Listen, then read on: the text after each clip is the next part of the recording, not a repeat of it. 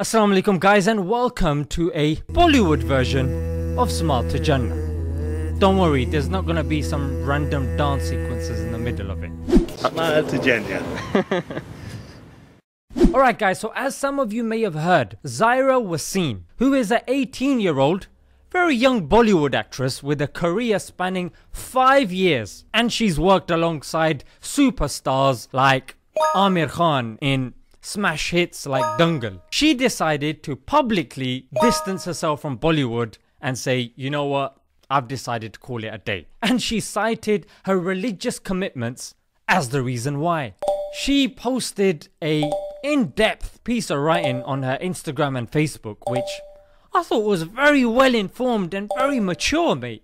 Yeah, I was reading and I was thinking, this looks like it's coming from a scholar, mate. I mean, the last time I was this refreshed, mate, I was able to remove a wedgie without anybody noticing in a room full of people. Now, that's quite difficult to do if you've been in that situation. If you haven't, then you're probably thinking, mate, what are you banging on about? I honestly, when I heard this, I was like, wow, mashallah, that's amazing. Because girls her age would give anything to be in the situation that she's in. In fact, they spend their entire lives aspiring to it. They sacrifice their dignity, their modesty, posting promiscuous pictures which they later regret later on in life just to get attention. This girl had all that attention, mate, but she gave it up for Islam at such a tender age. Surely she's seen something in religion that's really solid, mate. Now, if this was just something cultural that was done in your homes, surely it wouldn't have had such a big impact on her. I mean, some of us think it's a cultural thing. You do it on the weekend, you do it on Jummah, mate. Yeah, whatever. When you go work, you're Mo, mate. If you're Muhammad, you're Mo, mate.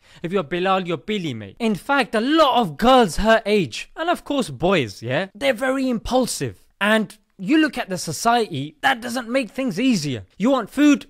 Fast food. You want medicine? Fast acting relief. You want a relationship? Yeah, just swipe, double tap, quick time flex, yeah? You're not happy with it? Fast divorce.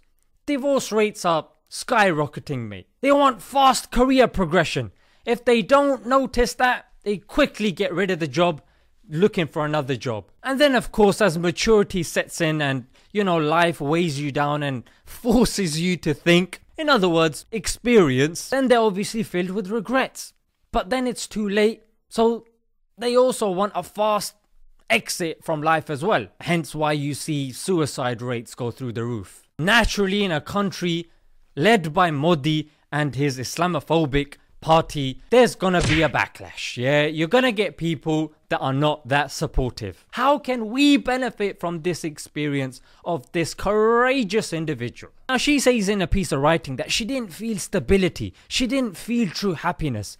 And that's a very interesting point, because when we scroll through their social media, we see all these selfies and people looking very happy and walking the red carpet. We're like, mate, these people have got it made. We see those smiles, but they're literally edited on, mate. Yeah, so we know that disobedience is unnatural for the soul.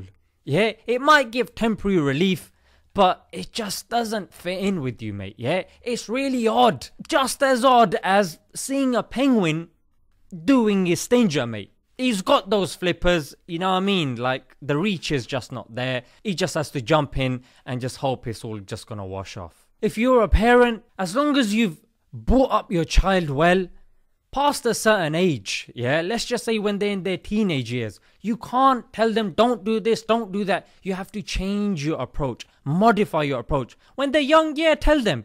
But as they're making that transition, it's more dialogue with them. And if they're making a certain decision, you know, advise them, but you have to let them make that decision and trust in the process that your upbringing will bring them back. Some parents force their kids and eventually push them away. Another phenomenal thing was, I was scrolling through her social media, and you know what? Have a look.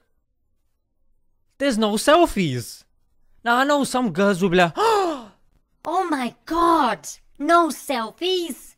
Is she out of her mind? Has she become an extremist? no guys, She's become a realist. It's not even an accurate representation of you. No. I love people. I would much prefer saying hello and who are you and what are you doing today than giving a selfie, because selfies stop the world.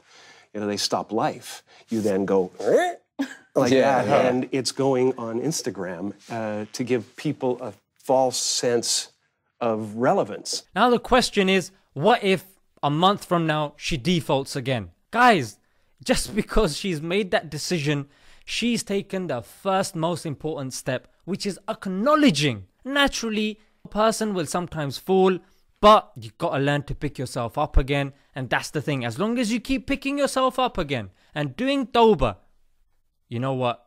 You're on a good path. Let me just read out a quote from her amazing piece of writing. But my sincere advice to everyone is that no amount of success, fame, authority, or wealth is worth trading or losing your peace or the light of your Iman for.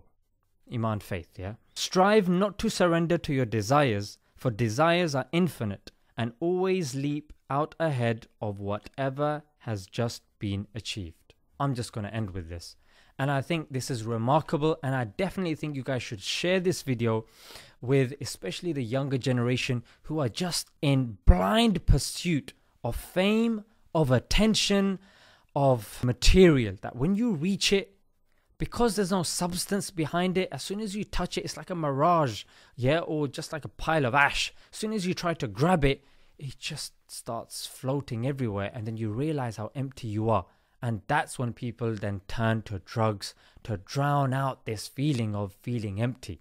But this feeling of emptiness can only be filled with the one who's created us. For he tells us, "Ala bi dhikrillahi tatma'innul qulub." Verily it is only in my remembrance, Allah says, do hearts find satisfaction. And if you're looking for that satisfaction, guys, go ahead. You can try. Yeah, you can try, but you will fail. You will fail because the creator of your heart hasn't put success in those things. Your heart is inclined towards Allah, towards God. You can try these fake things, but ultimately, guys, you're just wasting years. Be like this girl. Realize earlier. Look into the deen, and guys, you will find the sweetness of real life. Guys, I'm going to leave it there. Let's ponder on this. Amazing, amazing stuff. And until next time, Assalamu alaikum.